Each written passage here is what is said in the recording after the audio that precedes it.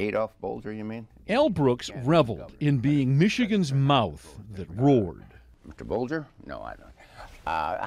Look at the look on Well, isn't that a little over the top? Yeah, I want it to be. A man of great humor, he walked a very fine line between the comic and the controversial. Oh yeah, we've only investigated 1,067 so far. This is old film of the gravelly-voiced Patterson in the early 1980s when he served as Oakland County's take-no-prisoners prosecutor. Born Lewis Brooks Patterson in Detroit on January 4th, 1939, he was a twin. Product of Catholic school education, he attended the University of Detroit High School, got a bachelor's there, and graduated from the U of D Law School in 1967.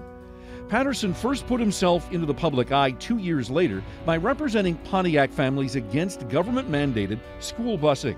From that boisterous platform, he won 4 terms as prosecutor. Then, after 4 years in regular law practice, he ran for Oakland County executive, and his business acumen blossomed once he got into office.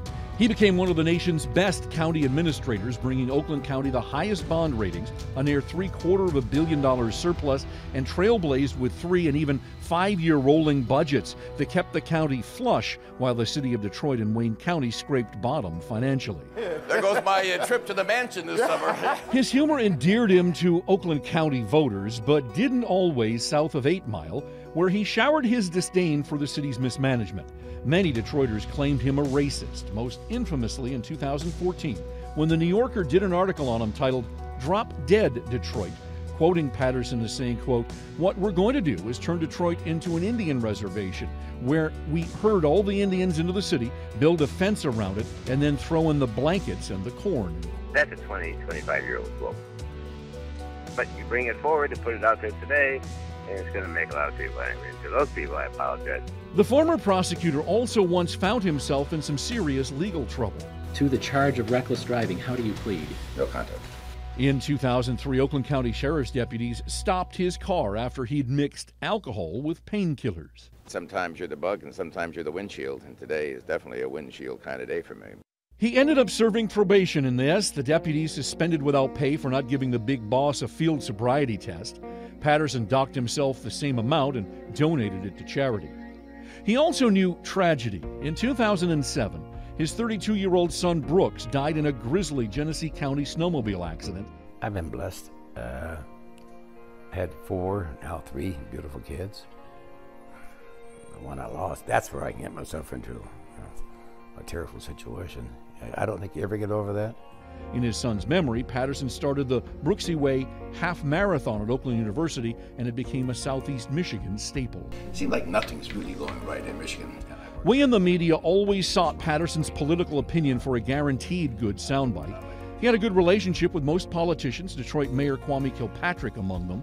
But when Kwame's legal problems grew painfully destructive, L. Brooks was also one of the first to say publicly, He really is helpless, and he's pulling the city down with him, so he should step aside. Patterson tried and failed in a gubernatorial run, thought about it again in 2010, made these wine bottles to reflect the idea, but he backed off.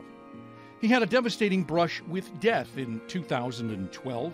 He and his former police officer driver weren't wearing seatbelts when their black Chrysler 300 slammed into a car that jumped the blinking yellow light at Opdyke and Walton Road on a rainy August afternoon. In the hospital for months, he rode around in a wheelchair for the rest of his life. In 2019, the seemingly indefatigable Patterson held a news conference and through tears announced he had stage 4 pancreatic cancer. You never want to look family members or close personal friends in the eye, because that's when it starts to kick in.